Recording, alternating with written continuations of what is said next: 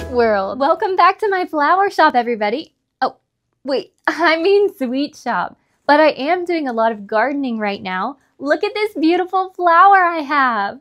Have you ever seen a flower in real life? You have? Aren't they beautiful?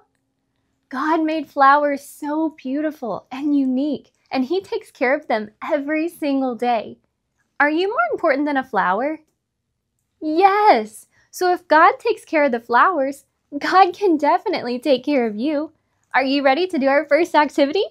Let's go! Let's do a flower movement activity together. So whenever I pull a flower from our cup, we have to do whatever activity it says. Are you ready? Let's pull the first flower.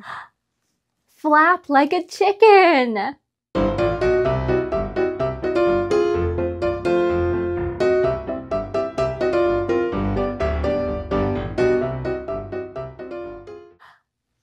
Gallop like a horse.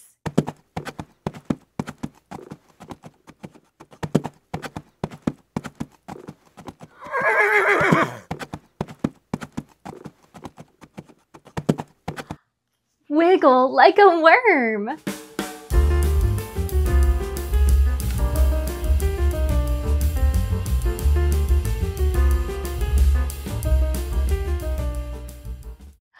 Hop like a bunny.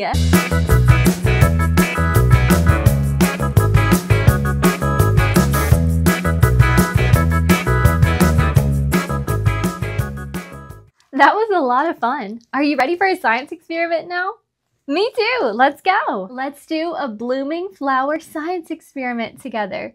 Did you know that there's some flowers that bloom in the water called water lilies? And we're going to make a flower bloom in the water too, using something called capillary action. Are you ready to make these flowers bloom in the water? Let's do it! Let's put the flowers in the water and watch them bloom!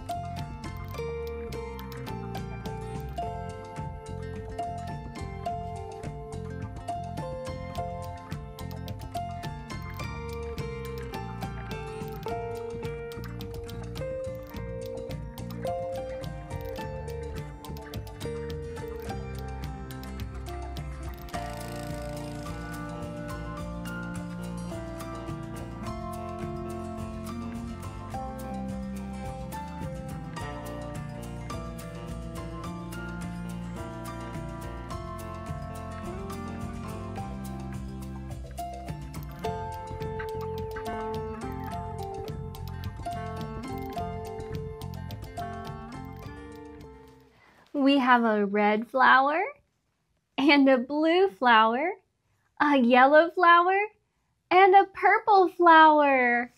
They bloomed in our water. That was such a cool science experiment. Thanks for joining me today. And don't forget, if God takes care of the flowers, He's definitely going to take care of you. I'll see you next week. Bye! Thanks for watching. Now let's explore God's sweet world together. For more fun, ask a grown-up to subscribe.